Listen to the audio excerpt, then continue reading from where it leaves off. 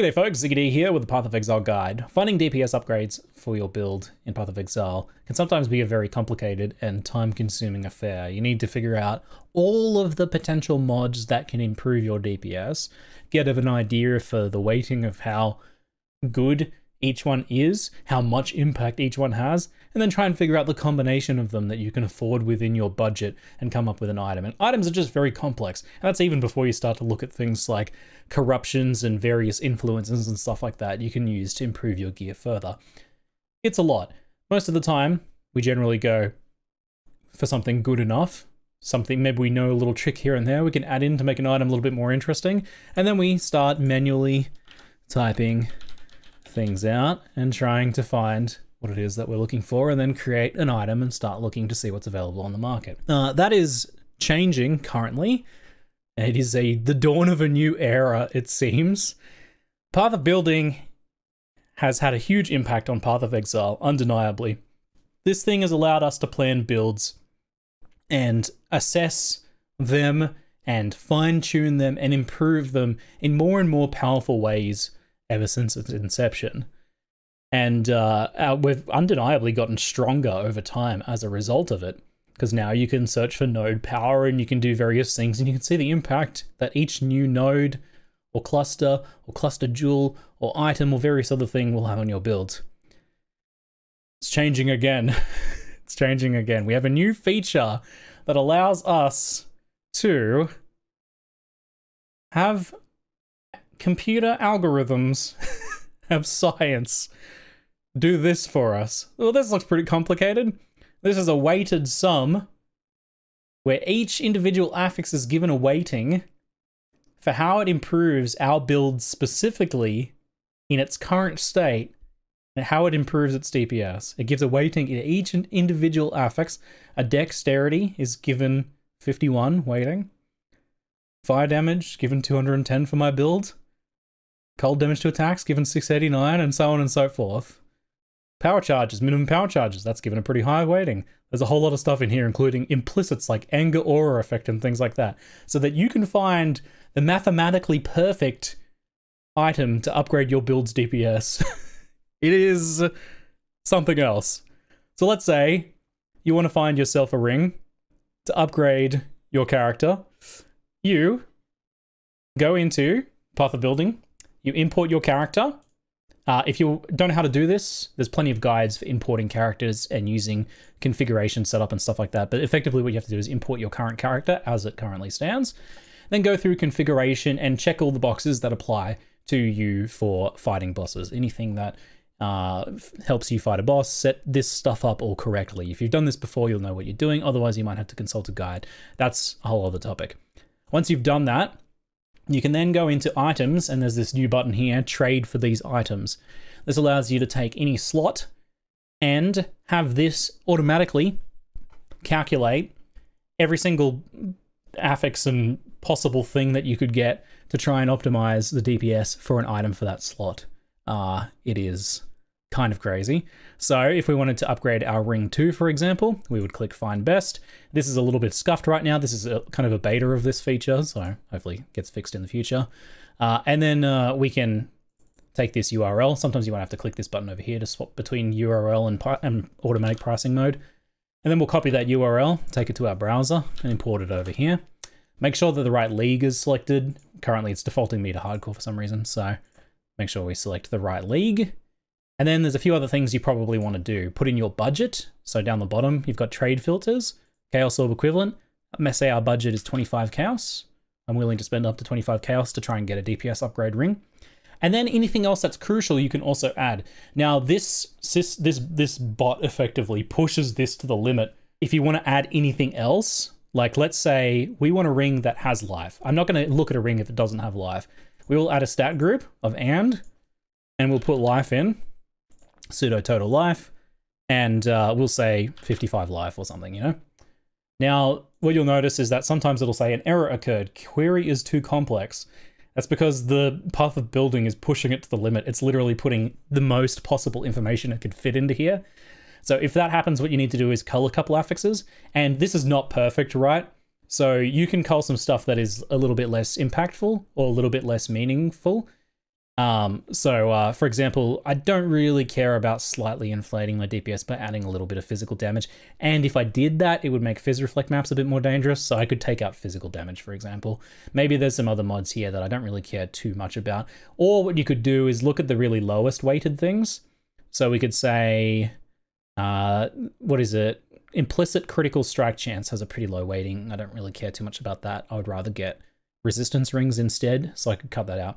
So you might have to cut 1 or 2 mods out. For each thing you add, the search will become more complicated and you'll hit that limit. You'll break the site. So you just have to back it off a little bit. And then now we can search for rings with life. So we'll have life, everything will have life, a minimum of 55 total pseudo life. And then these other affixes. There's an insane ring there for 1 chaos. I kind of want it. What? It's so good. There's an insane ring there, but that's not all, because what you want to do then, so we've set our budget, right, 25, so we won't show anything above 25C. You could scroll and look, but what you can do is you see this sum here. This is the sum total value of the DPS influencing stats on this, so it's mathing this, and the power charges, and giving that a calculation. We can click sort by, so that it's in descending order, so that the ring at the top of the list is the highest value DPS increase. So this thing has lightning damage, elemental damage, and 26 to 44 fire damage. So that's the highest possible DPS ring we can get within our budget, and it's only 10 chaos, well under budget. Maybe we'd want to be like, okay, I'll scroll and have a look at some other things, because maybe this 15C ring or another ring further down is more attuned to our tastes. Nutty. Insane. How easy it makes doing this. Because it's not hard to look for a ring with just like 1 or 2 affixes. It might take you 10 minutes to set up a search. That's pretty good and hits a good chunk of stuff. But there is no way that I am ever spending the time required to find all of these different like implicits and give them different relative weightings and corruptions and all that sort of other stuff. Never happening.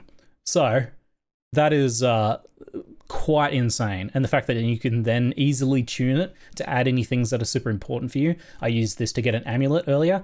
I was like, I need 70 intelligence, but I want to get a high DPS amulet still. Trying to set that up myself would have been really complicated, but I just put in 70 intelligence or 80 intelligence, set my budget, and easily found an amulet upgrade. My mind has been getting blown. Jewels especially are really insane for this, because doing jewels is such a pain in the butt, because on jewels, there are so many different affixes that serve the same role. You're playing a physical build, you've got global physical damage, you've got percentage raw damage, you've got maybe like attack damage if you're an attack build, and then you've got everything else you have to consider, like attack speed and crit and all that sort of other stuff. And then you've got abyss jewels. Is an abyss jewel better for my DPS, or is a regular jewel better? I don't know. So you go through these steps here, and this makes this a lot easier. And there's another thing that's worth mentioning as well. You see this and you're like, okay, that looks pretty good. Then this number is high, but how much influence does this have on my character? Well, what you can do is you can click this copy button, go back over to Path of Building, and let me take that ring 2 off because I've already replaced it. We Control V it over here, click Add to Build, it's Spirit Knot, just make note of what that is, and put it in there. So let's say, compared to no ring, Spirit Knot is giving me 11.7% DPS. Maybe your other ring was something like, I think this was my old ring. How good is that? So this is an literally an 11.7% DPS increase over my previous ring. Is that worth 10 cows? Easily. Easily. So you can easily do the calculations there to see just how good it is, in fact. This is particularly good for jewels just because of how complicated they are.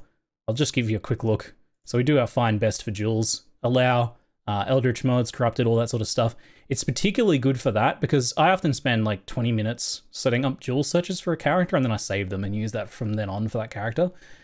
And I can do that pretty well to within like 90% of all the possibilities, but I never consider corrupted mods or any of that sort of stuff. So this includes those, and in fact, I bought a jewel earlier that had a corrupted mod on it, and I saw some that had like penetration and things, and it factored that into the math, which is very cool. If it appears like this, you can use this, but it's much easier to just go to the browser. So you can copy paste this over. And now we have our jewel search with 67 results. Again, if you want life, in this case, because it's jewels and you're looking at 2 different types of jewels, we do a count of 1, and then we do flat life of 30 plus, maybe. That's what we decide is what we want. And then you also want a percentage life. Don't use pseudo for jewels, by the way. That's just a general rule. And then we got percentage life. So this will give us either abyss jewels or regular jewels. And then we can actually find out what jewels are just better for us. Now, again, this will be probably a bit too complicated. So we could find like the lowest rated things, which is probably like all attributes, for example. And maybe like increased fire damage is pretty low value. What else? Increased lightning damage is pretty low value as well. What else?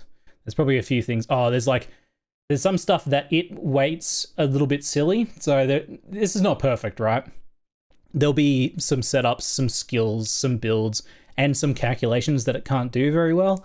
The better you do on your configuration page, making sure that your correct auras and situation and everything is all set up correctly. If you've checked all the right boxes, it'll be much more accurate, but it's never going to be fully perfect. For example, this one here, increased critical strike if you haven't dealt a crit recently. I'm a crit build, I'm always critting. So that is given a 500 weighting. It definitely doesn't deserve that. And that's just kind of hitting a limitation. So there might be a way of fixing that in configuration, maybe like tagging it, I have crit recently or something, but I can get rid of that, for example. Still too complicated, so I might have to take out like chaos damage is really low value. I can take out those chaos damage mods, and that might get us within the ability for the thing. Once again, I'm in hardcore ruthless. There's no jewels on hardcore ruthless in case you're wondering. And then what we do once again is put our budget in. So how much do I want to spend? 25C. That's how much currency I've got, sure. Gives us thousands of results. But what we do is we sort by sum. This is the highest DPS jewel. This person's AFK. Next highest, this one, 15C. For this thing here. Very cool. So this is not even irrelevant here. It's just crit multi plus lightning damage is a high DPS jewel for me. Obviously, if you start to include your own stats, the DPS is going to go down each time you do that because it's competing with other things. So if I did this without the life, I'm probably going to find a higher. It was what, 2.5 some? We got 3.8 for the total value of this because we hit a 3-stat jewel instead, or potentially a 4-stat jewel. But if we wanted broad damage, we could go that route. So this is probably going to work best for rings, amulets, and jewels, I think. But it should also work quite well for gloves. It's very DPS oriented. Obviously, you want to still consider things like life and resist. You got to do that yourself. Maybe in the future, Path of Building will start creating our entire character and playing it for us. But it's not quite there yet. We still have to do a little bit of work ourselves. I'm honestly not even sure how I feel about this is just a whole other level of Path of Building. It is quite ridiculous. I think there's some potential for weapons there as well, for like finding different affixes that you might not have considered.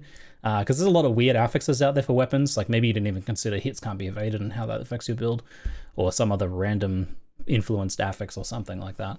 So there's some potential there. I haven't experimented with that just yet, but give it a go for sure. Give it a try. Nuts. I am. My mind is being blown by this and its possibilities and just how powerful it is. Seriously, I would spend 30 minutes making jewel searches with just all of the possible affixes, and then this does it in 3 seconds. Wild. I am being made redundant, as are we all, in Path of Exile. Anyway, folks, I hope you found this interesting. Hope you find some DPS upgrades. Spoiler, you will. You will find some DPS upgrades. I got like 40% DPS increase today from doing upgrades for a couple rings, amulets, and gloves and stuff like that. Nuts. Anyway, I'm Ziggy. Thanks for watching. Bye.